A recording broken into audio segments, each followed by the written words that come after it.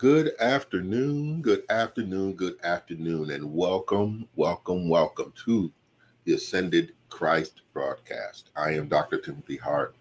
I am the founder and senior pastor of the Church of the Ascended Christ, where we follow Christ right to the throne room. Today, we're going to have a very, very powerful and poignant teaching today. I'm glad about it. I'm glad that I've reached this point because as a relationship consultant, we deal with this so regular. You wouldn't believe how regular we deal with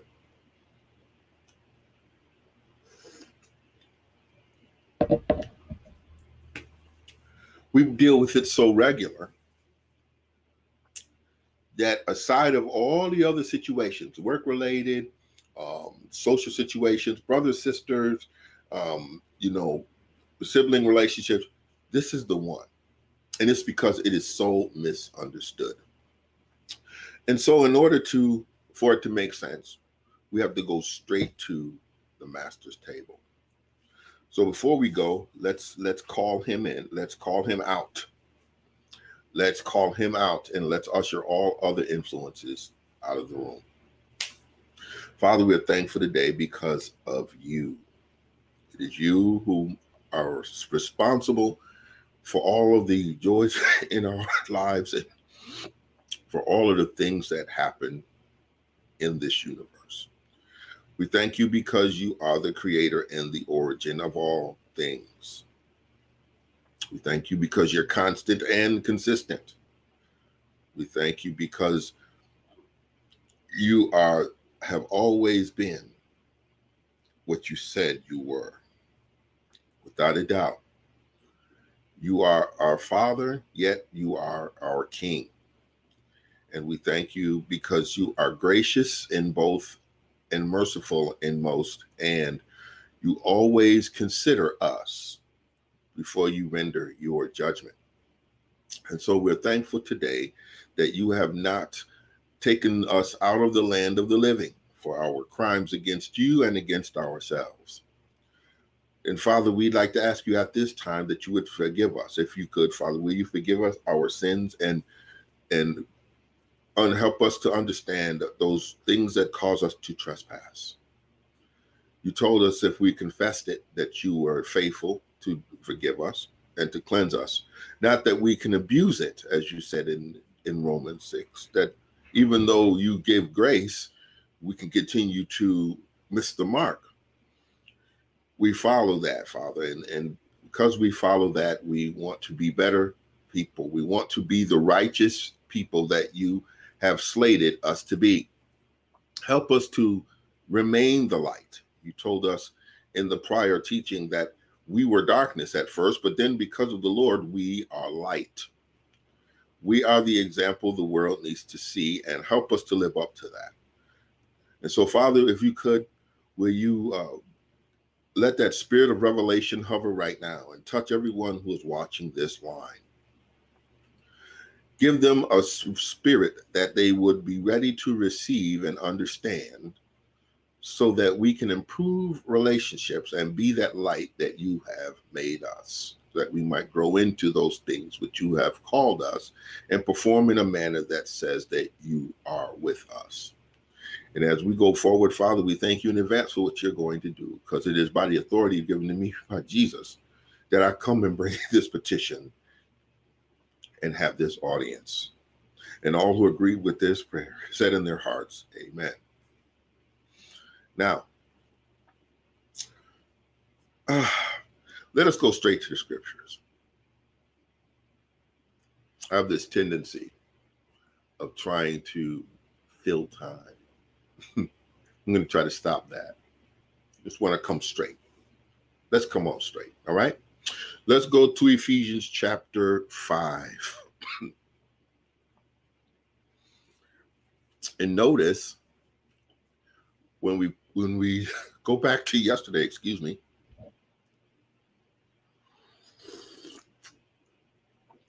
when we go back to yesterday ended with the scriptures the scripture, submitting yourselves one to another in the fear of God. Okay. Now, very poignant passage in the fear of God. Very poignant passage. I want you to give that some thought, because it's real easy to declare yourself in the Lord. It's real easy to declare that, when the reality is the look fits the fashion in this line. In fact, it goes back to Jesus saying that a good tree can only bring forth good fruit, and an evil tree can only bring forth evil fruit. Okay? So if you're in the Lord, the commandment should be easy. Submitting yourselves. Now, what does that mean? Does that mean I'm going to make myself someone's slave? Does it mean that I'm going to leave myself open for your abuse? Does it say that your word is going to be my every command? No, it absolutely does not. See, the word submission, if you want to liken it to a situation in your life, when you go to pay a bill, okay, there's a request made based on your performance. Are you listening to me? Your performance was you used the service and accepted the benefits of that service. So now they're requesting reciprocation. In this case, the payment. So submission starts in your mind, your willingness to reciprocate in return. Are you with me?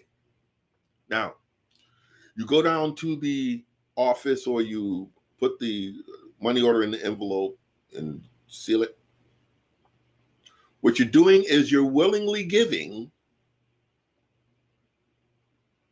to that person that already gave you something. See? And the first thing they gave you is a trust. They turned on your service. They sent that thing to your house. It was a trust. It was a trust formed. And abusing the trust means you don't reciprocate. Are you listening?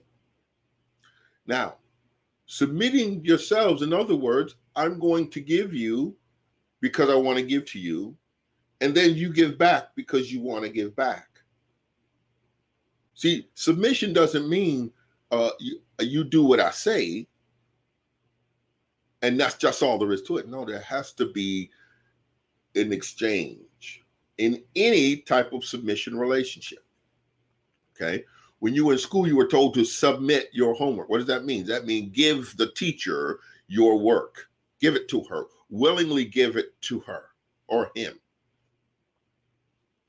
So when the Lord is using this language, what he's saying is, be humble and be willing at all times to be of service to someone else. Now,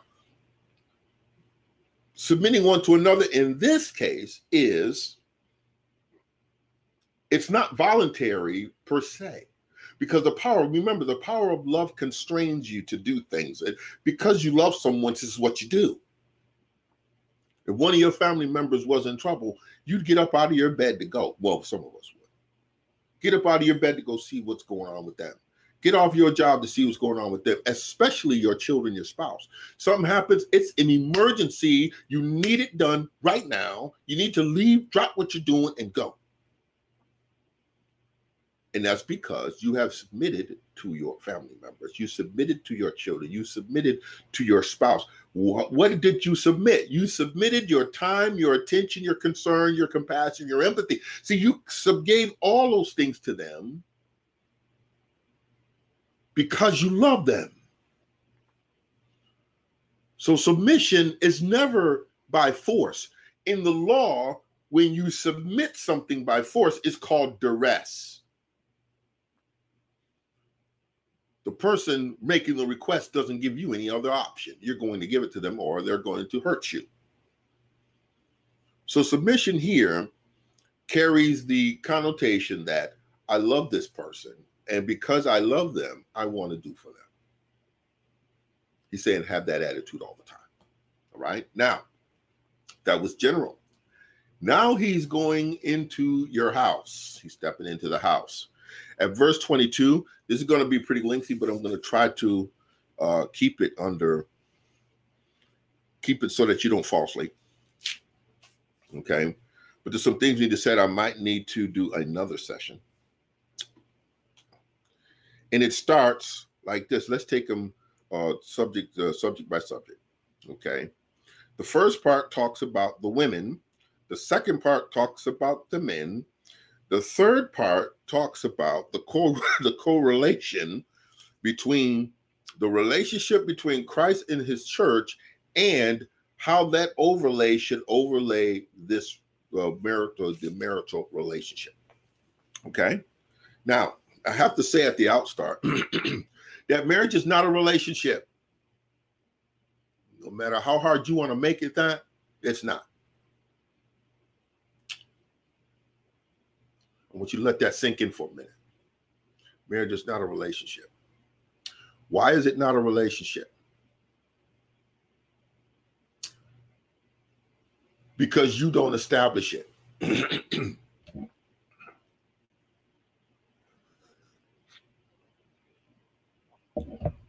You didn't establish marriage. Humans didn't establish marriage. God did. Marriage as an entity belongs to him. So if marriage as an entity belongs to God, it's already perfect. Okay? Are you listening? It's already perfect. But in order to get into it, there are requirements. One requirement is,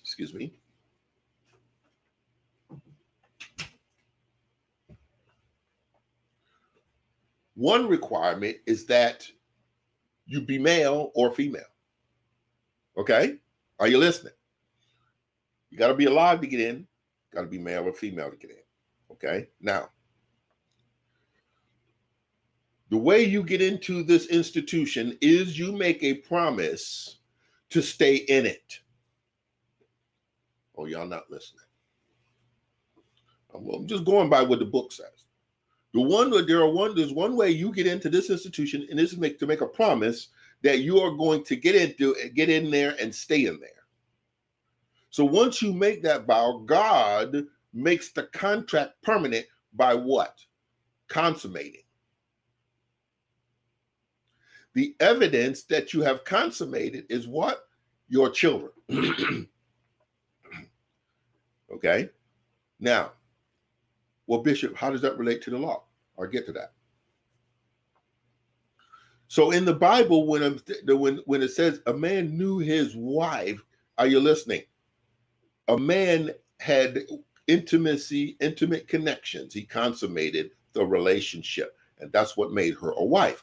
So many people get the thing twisted and start thinking that you go to the altar and that establishes the marriage. No, it doesn't. Marriage already been established. You are just entering into it. Just like the church. You don't make the church. You enter into it because it wasn't made by you. So when people talk about my marriage, it ain't your marriage. You have a marital relationship. It's called matrimony. You are participating in a marital relationship, matrimony. And what does that entail? That entails a vow, that entails consummation, that entails childbirth, child rearing. Okay? So we call it marriage, and I'm just not too sure as to what God calls it. Okay? Humans always naming something. Okay? Because the word marriage starts with the root word marry. And according to the definition of marry means to rule.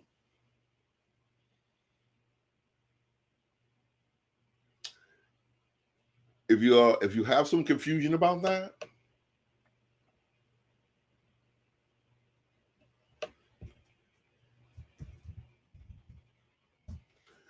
you have some confusion about that, write to me. I'll put my my email. I'll put my email in.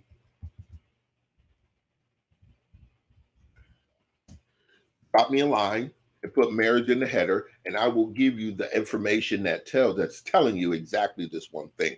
Marriage doesn't mean I make this promise to you, you make this promise to me, and we live forever. No, marriage is a legal term in the Jewish faith that means to rule.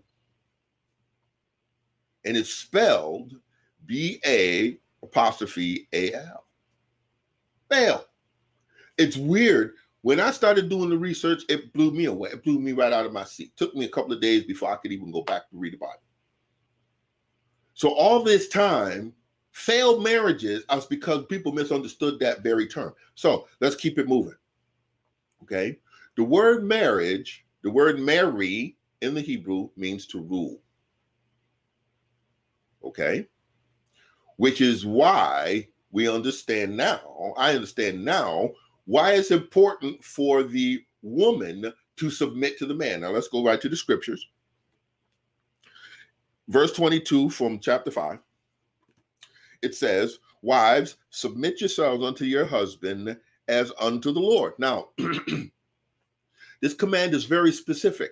And remember something, God is not dealing with your emotional state. God's not dealing with your trauma. God is not, in this case, God is not dealing with any of those things that cause you to have the opinion you have about men. So let's just erase that right now. He's saying it's very general. Wives, submit yourselves unto your husbands in the same manner that you would submit to the Lord. Now, if you are not fully submitted to the Lord, then you don't understand what this means. Submission to the Lord is not a transient concept. Submission to the Lord is something that you do, wake or sleep, alive and well, or alive and not well.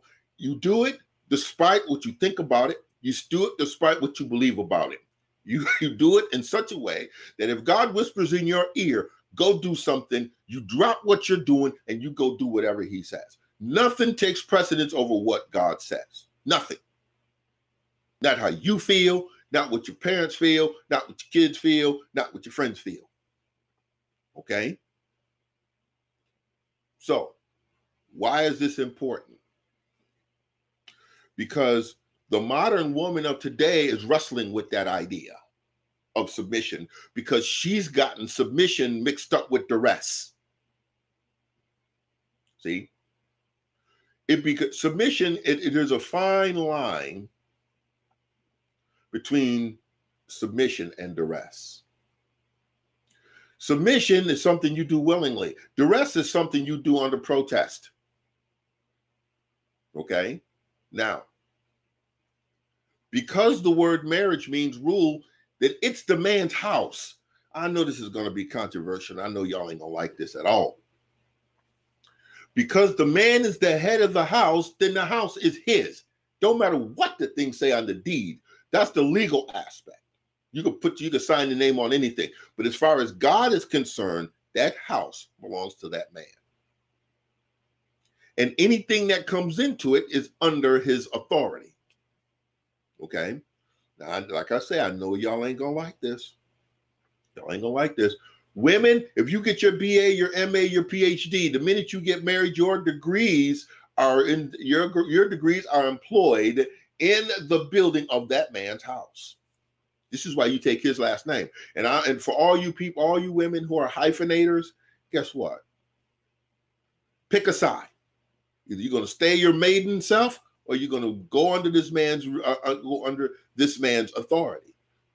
Okay? See, people think that they can mix and mess up this marriage thing. No, marriage is established by God, and it's by him that if there's going to be any alterations, additions, or changes, he's the one that's going to make it, not you.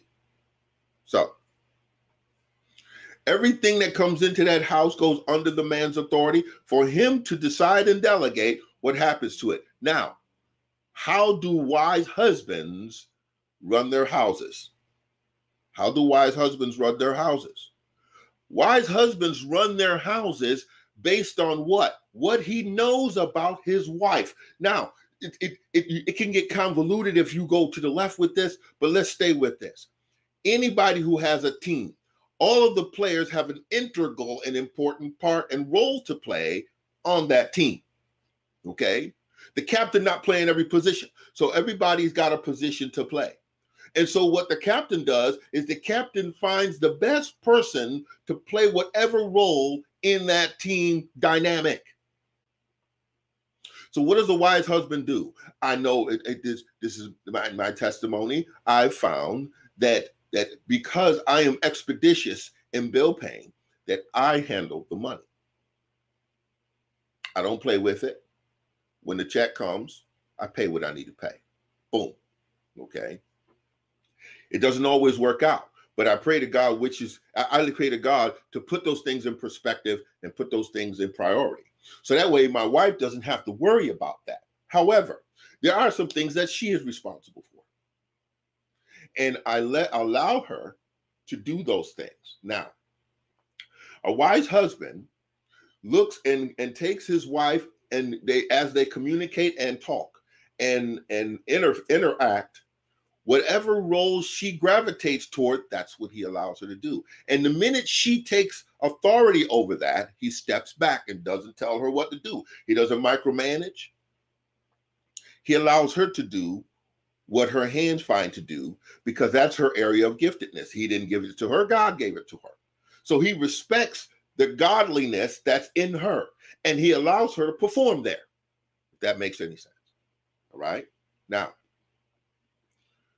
the reason why this is so important is because the man, just like the priest, has to be free to hear from God to get direction for the family. Remember, marriage is not ours, it's God's. So when you get in there, God is the one navigating and steering. The ones that fail, God stopped navigating. God stopped steering. God stopped being the source of reconciliation. He stopped being the source of wisdom. He stopped being the source of direction. Okay? And I'm saying this emphatically. Okay? There are some things you need to be in order to have a solid marriage. Excuse me. In order to have a solid relationship within the construct of marriage, not a boyfriend-girlfriend thing. All right? So, he's saying, wives, submit yourselves unto your husbands in the same manner as you would submission to God. So as you improve your submission to God, then he's telling you that's the way you submit to your husband. And it doesn't mean critique his performance. It doesn't mean always being judgmental. It doesn't mean always keeping his performance under the microscope. And it doesn't mean counting the pennies. I want you to know that. The marital relationship ain't based on dollars and cents. It's based on a spiritual connection. And if you want money, then what you do is you submit to your husband. God deals with your husband. Because remember something, he's the provider. And stop wanting for so much. Okay? Because if the man of God understands that what his family needs comes through him. Okay? Come through him.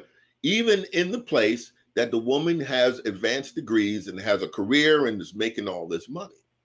The very fact that she's in that prosperous place is because she's under the umbrella of somebody who has acquired favor. Y'all not listening to me. All right. Now, this is why you need to submit to him. Verse 23, it says, for the husband is the head of the wife. What does that mean, Bishop? The head of the wife. He's responsible for your movements as a family. You ain't responsible for what you think. What you think is your problem. Okay? Remember something. God does not take something from someone and give it to someone else if it violates their will. You still have a will. You still have a decision. You have decisions to make in respect to this relationship. Okay? And this is why, as relationship consultants, we see so many people heading for divorce court. It's because they don't understand that simple concept. You're still a person in this in this paradigm. You need to be the best person you can be, so that when you put this thing inside the marital construct, you can play the best role you can in order to make that thing give God the glory. So it says, the husband is the head of the wife, and he is the savior of the body. Listen here. I was listening to a guy, I listened to a guy regular, his name is Kevin Samuels, and he says, listen here, men built the world. The world that women are living in is built by men. Okay? Are you listening? Whenever something happens in the house, who do they look for? They look for the man.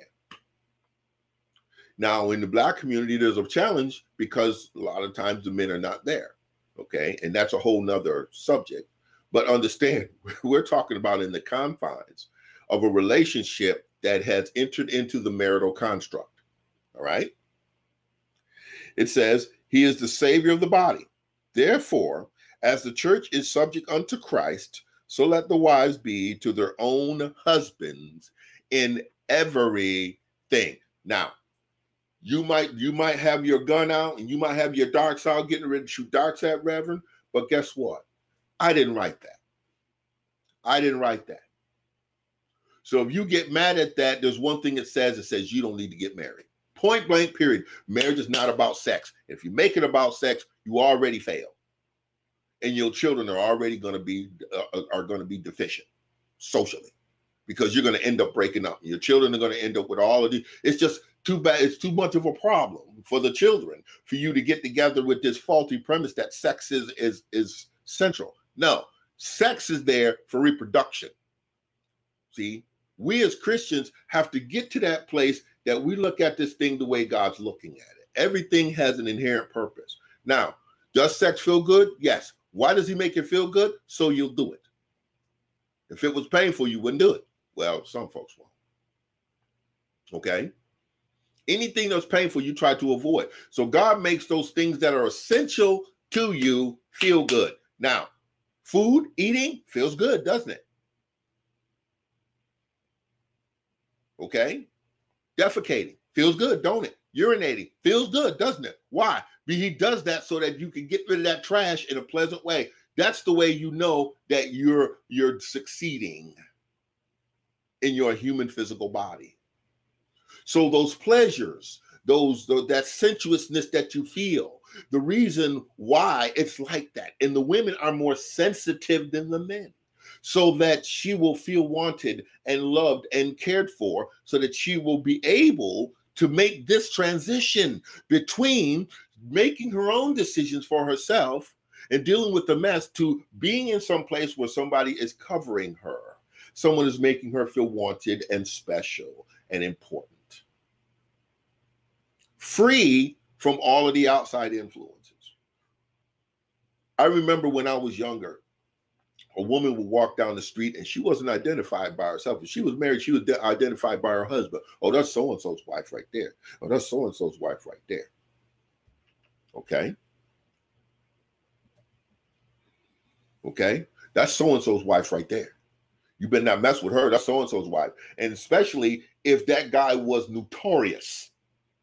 Okay? Somebody who was in the streets. Somebody who was part of the crime or criminal element. You mess with that man's wife, you might end up in a casket. Then there was the women who were the wives of pastors and ministers.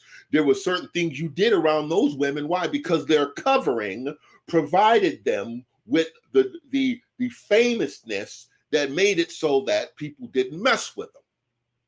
Nowadays, too much twerking and tattooing going on. Okay? Too much of that.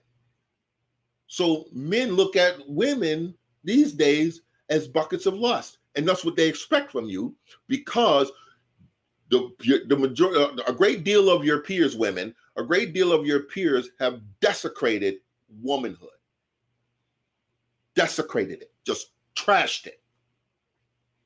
So now a man got to figure out what a real woman is. Got to figure out. Matter of fact, sometimes you have to figure out if it is a woman. Are y'all listening? All right. So watch this. He said, submit to your own husbands in everything. Now, I want to make this clear, ladies. If your husband is not the pastor, listen here. If your husband is not the pastor, what your husband says overrides the pastor. Well, I know that stung. What your husband says overrides the pastor. Okay? Because you are not in a marital relationship with the pastor. You're in a marital relationship with your husband. Okay? And guess what? To have a relationship with your pastor that makes him the authority over your house is a form of idolatry. And when your marriage fails, idolatry to a husband equates to adultery. You have in your head added somebody else to this relationship. And so, yeah, when a man's authority is threatened, you can expect him to fire back. Just having to say that right here. All right? So, these are the commands of God to the women. First, submit yourselves unto your own husbands in the same way as the Lord. And, okay, submit yourselves to your husbands in everything. If you don't like the way you dress, sorry about that. You should have thought about that before you made this promise. Okay? Now, let me pump my brakes real quick. We're halfway through. There are some things you all need to discuss before you make the vow. Okay? Are you listening? The one thing you need to discuss is, what does my husband expect from me? No, generally, what does a husband expect? Not just a boyfriend or some guy that wants to get involved in this marital situation. I'm talking about my husband, the one that I can submit to, the one that that if this person walks up to me tomorrow, will I recognize him? And I'm going to tell you, men are simple creatures. Tell you what he don't care nothing about. Are you ready? Hope you're sitting down, got your notebook. He don't care about makeup. Not even a consideration. He doesn't care about your weave or your hairstyle. Doesn't care. Does not care about your college degrees. Those things are not even requisite. Doesn't care about what kind of car you drive. Don't care about what kind of friends you have. The only thing the man is concerned about is that which pertains to his household. Your degree pertains to you, not the household. If you are using that degree to improve his household, then okay, bring it. But you could come in there without it. Y'all are not listening to me. He requires a person to be healthy. He requires a woman that is generally happy. He requires a woman that genuinely wants to be with him.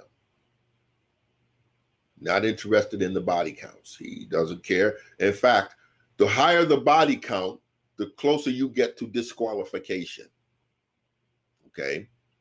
Men, as a rule, are always looking toward the permanency of marriage.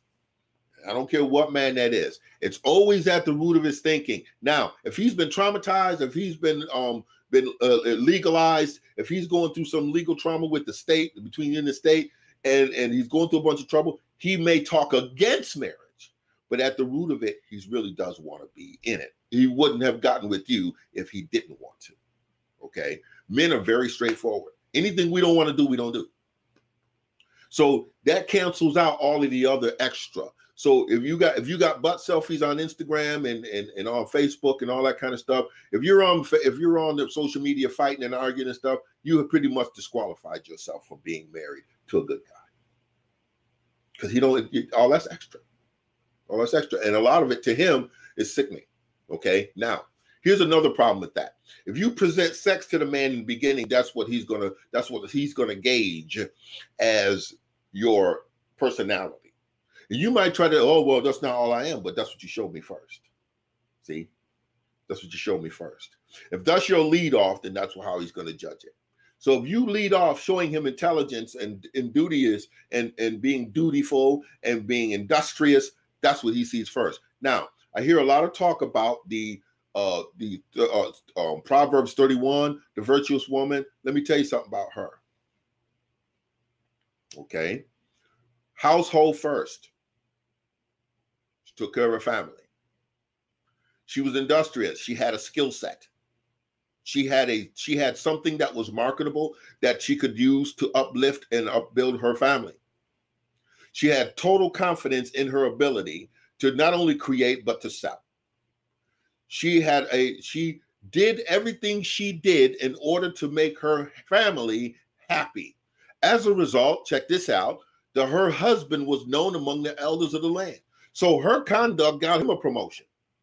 Y'all are not listening to me, okay? So if you want to liken yourself to that woman, then you got to meet those requirements. But remember something, men are real simple. So if you want to stay in a relationship with a man, just keep it simple. That's all, okay? If you still gotta have the red bottoms and you still got to deal with the vanity piece, trust me on that. You got men looking at you. Your ego is getting all twisted up. You're gonna run into a situation where that guy is attractive to you, and you're gonna gravitate. Okay, you might not say it in the open, but in your mind. Okay, and trust me, it's going to affect what you do with your husband. All right. So much for that. We'll have more in other sessions. Now, this is the man's role. It says, husbands, love your wives. So if God has to tell you something, that's where you're short. So we can conclude by this right here that the women have a problem with submission and the men have a problem with love. So if the man is loving the wife, then chances are she won't have a problem submitting. Okay? Because love is the thing that brings this all together. So if the husband's loving his wife, it says, love the wives, even as Christ also loved the church and gave himself for it, that he might sanctify and cleanse it with the washing of the water by the word, that he might present it to himself a glorious church, not having spot or wrinkle or any such thing, but that it should be holy and without blemish. All right? Let's stop right there. That's a whole lot. So let's make this make sense.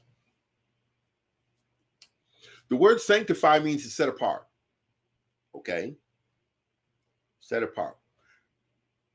Imagine going to an apple orchard. Okay?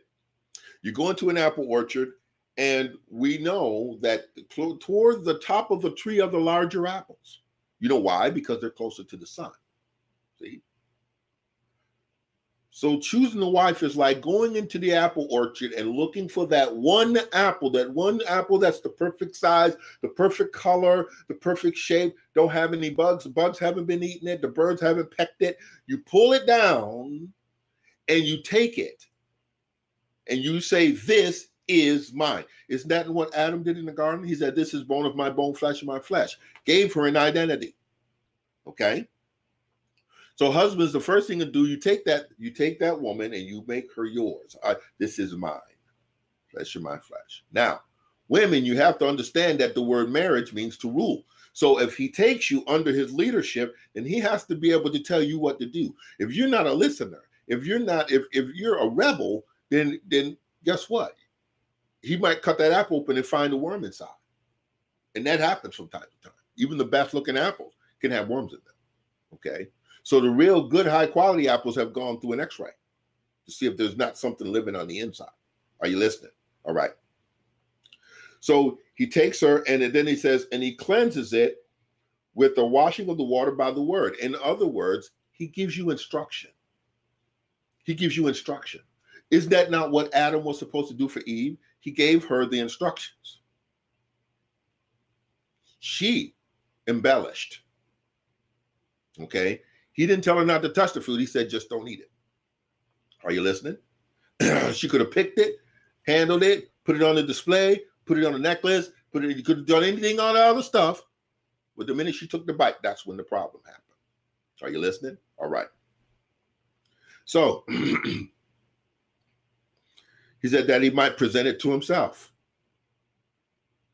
A glorious church. This is Jesus, the work of Jesus. Jesus gave his life for the church so that he could pull the church out of the hands of the enemy. okay? And put the church under his protection, under his guardianship, under his guidance, under his authority. So once it's his, the enemy has to go to him to mess with it. Oh, y'all are not listening to me. The church becomes part of the household of God. And because of that, in order to get to it, he has to go past the strong man, which is Christ. And Christ is not going to let, he said, if it's in my hand, ain't nobody pulling it out. So now he got a problem because Christ done pulled the whole church into and under his care. Same thing a husband got to do. Pull that woman out of the degradation and crap of the world, out of the system, and give her some education. Honey, I love you to death. Let me show you what's appropriate, what's inappropriate. Let me show you how to get a blessing. Let me show you how to get strong in the Lord. Let me show you how to do this. Let me show you how to do that. Now, if she comes in already domestic, then half of his battle's done. Okay? But if not, guess what? He may have to hope he got some cooking skills. I know I was blessed. I'm blessed because my wife's a cook. Okay? But had it not been that, I would have been teaching her how to cook, teach her how to make meatloaf, teach her how to make a steak, teach her how to make, spaghetti, teach her how to make all these different things. Why? Because the man, now that she's under, he has to tell her how things should go in this house so that she can function. It is what it is. Okay? Now, he had to do this, and he had to what? When he cleanses it by the word, there's neither spot, wrinkle, or any such thing. Now, he's real specific. He's real specific. Stains are indicative of sin. Wrinkles are typical of bad conduct. Okay? So what does the word do for you? The word changes your behavior. The word help you subdue those things which produce sinful acts. Change in the mind. See?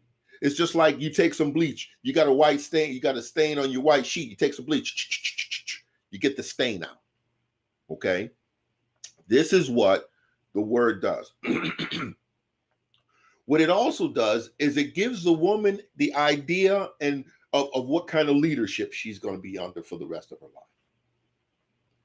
This man cares enough about me to make sure I understand these concepts. Now, a real man understands that a woman has a brain and that he might be in full control, but he doesn't exercise. He doesn't need to. Okay? He don't have to call home from work or the dinner done. If he goes out on Saturday or the laundry done. See, he never has to call his wife and check out. Even though, sometimes wives find it necessary to call and check on their husbands. What time are you coming home? When you want to do this? Oh, no. Y'all need to stop that. Okay? Because you're starting a bad trend. People checking on each other just because they need to know. It ain't none of your business. If there's something going to happen out of ordinary, if you believe you have a good husband, your husband will let you know when something is not ordinary. Let that man do what he does. Anyway, let's keep it moving. All right? Now, the reason he does all this so it could be holy. Holy, set apart. Special. Okay? Clean. Holy and without blemish. That's what the word of God does. So the difference between the legal link up in the world and marriage is this. They both have the same emphasis. They both carry the same weight in the eyes of people. But the marriage is governed by God's word. Remember, it's his institution. So in order for you to stay in it, you all are going to have to be going by the same rule and conduct. And it's the man that's supposed to spearhead that. This is how we do in our house. Look at what Joshua said. As for me and my house, we will do what? Serve the Lord. So the idea is if you decide you don't want to serve this God, you might end up out. Solomon had a problem with that. Every time there was a pretty girl, he'd let her set up her idol in the house. Not very smart. Anyway, let's keep it moving. And it says, so ought men to love their wives as their own bodies. He that loveth his wife loveth himself. Listen here carefully. When we make the transition between the Bible days and now, there are some guys that don't love themselves. So we don't. That's why women, you got to be careful, because there's some guys that might do some things that demonstrate to you that they're all about themselves, but they're not. Okay. No way, no reason you get into a criminal enterprise and you say you care about yourself.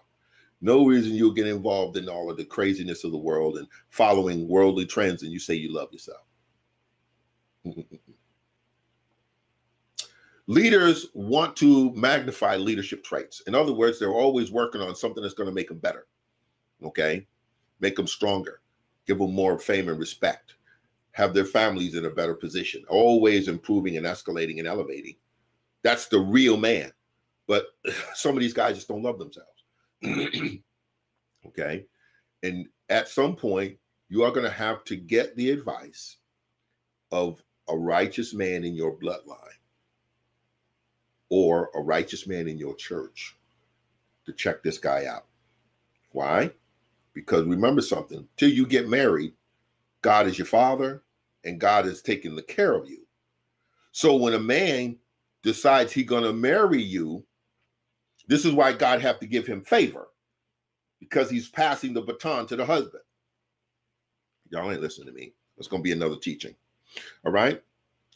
So he said, he loveth his wife, loveth himself. So when you see a guy doing for his wife, guess what? It's a demonstration that he really loves himself, because she's part of his body now. She's part of his body now. I got a little bit of a skin tag. And you know what? I don't hate my skin tag. I'd rather it not be there. But guess what? I wash it just like I wash everything else. You know what I'm saying? If it starts giving me some trouble, I try to relieve it just like everything else. And I don't insult it at all. See?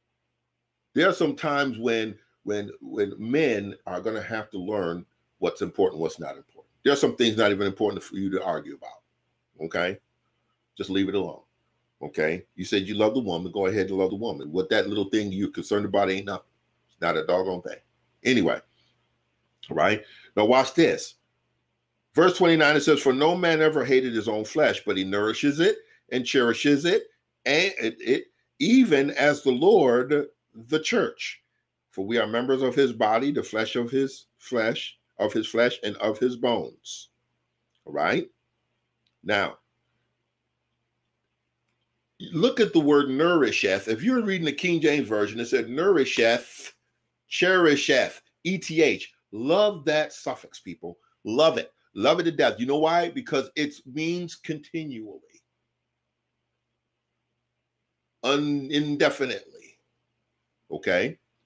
So we reread this word. Reread the words. It says, for no man ever hated his own flesh, but he continually and indefinitely nourishes it. And indefinitely and nourish it. Indefinitely and without time end. Until time ends. ETH. Continually. Without end. Cherishes. How do you cherish your wife?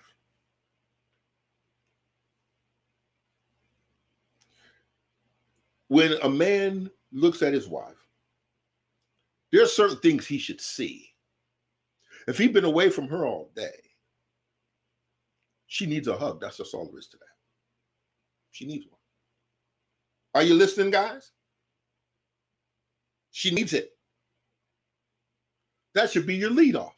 I know my wife. Listen, I've been with my wife all this long. I know that she misses me. I ain't got to question that. So when I come in the house, I'm reaching for the cheek. I'm reaching for, if she's standing up, I'm reaching for the body. That's all there is to that. Give her a nice hug. Give her a nice hug. Bury my neck, my face right between her, right in her neck area, and show her that she's valuable to me. I watch what she does around the house, and I give her compliments at odd times. You know, I saw that thing you were doing in there. That's awesome. shoot, you could make a pretty lucrative income with that. You know what I mean? Always encouraging, always complimenting. And it's not to blow her head up, but it's just things you recognize. See, so men, we need to soften up stuff just a little, just enough that she understands that you include her and she's in your heart. Okay? Now, he constantly nourishes, constantly cherishes. And watch this. For this cause shall a man leave his mother and father and shall be joined unto his wife, and the two shall be one flesh. Okay? Now, the spiritual connection between two people, that can happen whether you are in proximity or not. But the physical connection should directly reflect the spiritual one. Are you listening? If you care about someone, the way that they know it is that you do a particular thing. That demonstrates that. If you all are connected, then there are some things that's going to happen. There's times when you're going to finish each other's sentences. There's going to be times when, you know, you look over at them and they know that you want to say something. Specifically, is there something you want to ask me? Or is there something you need to say? There's always that connection, see? And then you really never have to ask what's going on with the partner if that spiritual connection is there, okay? But because you all are in the flesh, you have to be made aware that once the man takes the rulership and gains this favor, she becomes connected to him like the rest of his body parts, like Siamese twins, joined at the heart. Are you listening? That makes real good sense to me. All right.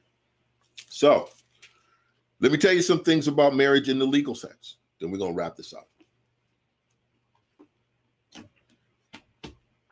Because of the social tone, I want you to understand this and listen to this very carefully. If you're not married, when you go down to the courthouse or wherever to pick up your marriage license, I want you to understand something, is that nobody should be able to license you to do what God already ordained.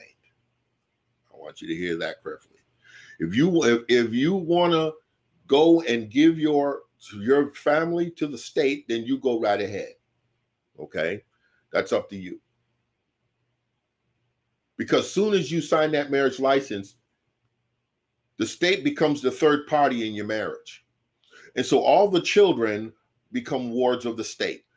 Don't believe it? You look it up and you'll see. So this is my position. My position is strong churches need to be established to monitor and to moderate over God's institutions, all of them. Marriage, childbirth, education, all of those. Okay? And what should happen is the church should be the one to issue the notarized certificate. The Catholic Church used to do it. In fact, there was times when if a person wanted to have a divorce, they had to go to the Catholic Church to get a sanctioned annulment. They call it an annulment. They had to go to the church in order to get it.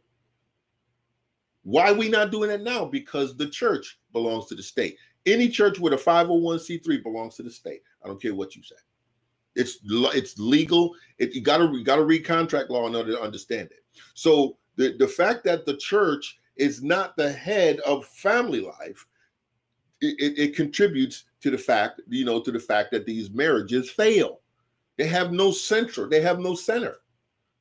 Remember, the church is supposed to be Jesus. It's supposed to be married to Jesus. And if it's married to Jesus, then it's directly connected to God. And if you get married in a church, then your marriage should be governed by God, not the state. So I've made it. In this ministry here, I tell people who want to get married, listen, this is what you do. If you decide that you want to get a license, you go ahead. But I would rather give you a writ of marriage.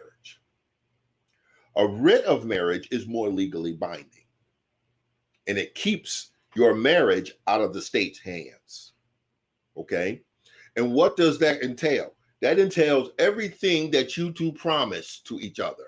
It starts with the construct of God's marriage construct and what that entails. And then you tell each other what you are promising in detail according to the word of God, which means that you need to have some teaching in the church so that you'll know what you're supposed to be doing. Okay? Now, here's the kicker. If you do it that way, it's permanent. Now, you could try to go to a court. You could try to go to a court and have them, and no, that ain't gonna work. You got to go back to the church, which means that the church is always going to encourage you to stay together. So if you want a permanent relationship, you get a writ of marriage, not a license. Does that make sense? In fact, husbands, you should encourage your wives to get the writ, because the writ lasts in perpetuity. See, anything you offer in that writ automatically goes to her. Automatically. There's no probate. Listen, if you promise something to your wife, when you go, she'll get it. Point blank, period. Your kids, any subsequent kids, grandchildren. In fact, that writ of marriage can also be a party in a last will and testament. It covers most of that anyway. Okay. Now, if you want more questions about that, I'll put my email in the chat. So we want to bring back the tradition of marriage. Even though we live in a more eclectic time, the principles still work. The principles still are there of making husbands be more responsible, helping the women to make better choices in husbands, having the proper guidance so that, this is what I often tell people,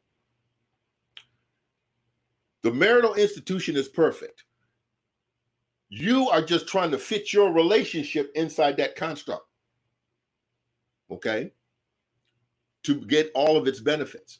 If you have a deficiency, it's just like trying to put a round peg in a square hole. You know, you put it's going to touch on all four sides, but there's going to be spaces, okay? As you grow, you fill those spaces. And that's when God gets the glory. When your marriage looks like it should look in heaven. When your marriage looks like the marriage between Christ and the church, that's when God gets the glory. Okay? He don't get the glory because you say so. He don't get the glory because you went and gave your marriage away to the state. He don't get the glory because you made this half-hearted promise based on sex and based on all these other factors. Okay? He gets the glory when you understand that he put it in his will that man should not be alone. He provided a suitable helper. The suitable helper is submitting to the authority of the man. He is taking full charge over her, protecting her, leading her, guarding her, caring for her, cherishing her, nurturing her. Okay? And she, in turn, is reciprocating by what? Offering totally herself. That's it for today. Tomorrow's going to be a beast. Okay? Because we got to go into some of these concepts a little bit more intrinsically, and so that you'll understand how you can put yourself in the best position. If you're looking for a husband, to get one. If you're looking for a wife, how to find one. All right? Let us pray. Father, we're thankful today because you are God all the time, and you are good all the time. Even though we see calamities happening, Father, we know you engineered the weather, but we know that you did not have it in your plan for people to be destroyed. Father, we're thankful that you have allowed Hurricane Ida to pass. She's back in the ocean now. Father, right now, we'd like to just say thank you for the lives that were spared. And if you could, give grace to the families of those who were lost. Father, help us to be more benevolent, that we might help those who have need at this time. Father, help those who are suffering with COVID-19. Father, help those who are suffering any type of way today, but especially help those in the marital relationship. Help them to be stronger. Help them to gravitate toward the truth of your marital relationship and get away from the falsehood that has been keeping them from uniting and being one in the flesh and in the spirit.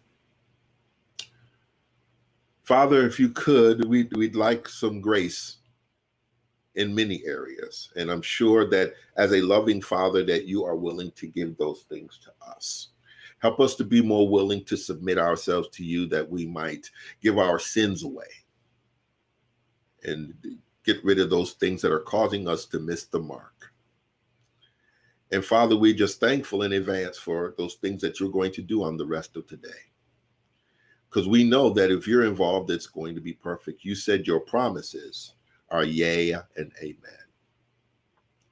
You also told us that if we stayed in the word and the word stayed in us, we could ask for what we will. You told us that if we came to you and we asked in faith and we didn't waver, that you would give us what we desired according to your will. Father, you said where there are two or more touching and agreeing that you are here in the midst. And you also told us, look at all these promises, Lord, we just thank you. You told us that if we were asking for something while we were in the state of agreement, that you would do it for us. So, Father, there are many things we need and many things we want.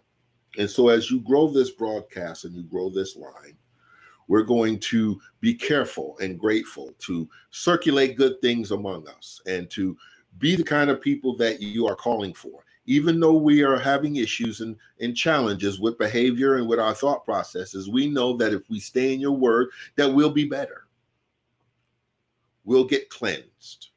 We'll get sanctified. We'll be made holy because you told us to be holy as you are holy. So, Father, as we go forward, we thank you in advance for what you're going to do on the rest of the day, because it is by the authority given to me by your Son, Jesus, that I bring this petition. And all who agreed with the prayer said in their hearts and out loud, amen. All right, folks, it's been a blessing. I will see you tomorrow at 12. Tell all your friends. If you're on YouTube, like the video, share the video, subscribe to my YouTube page. If you're on Facebook, go to the Church of the Ascended Christ page and like that page. We are starting to have studies on that page regular. If you are, send me a friend's request and we'll make this connection. I am also on Twitter. Go on Twitter and follow this broadcast. And we will all be blessed together. There's some things we want to talk about. We want to talk about building a community. We want to talk about helping our children. We want to talk about building strong, saved, righteous relationships so that when the state is doing its craziness, we can be a force and a light on the planet. You all be blessed. This is Dr. Timothy Hart signing off. You all have a great day.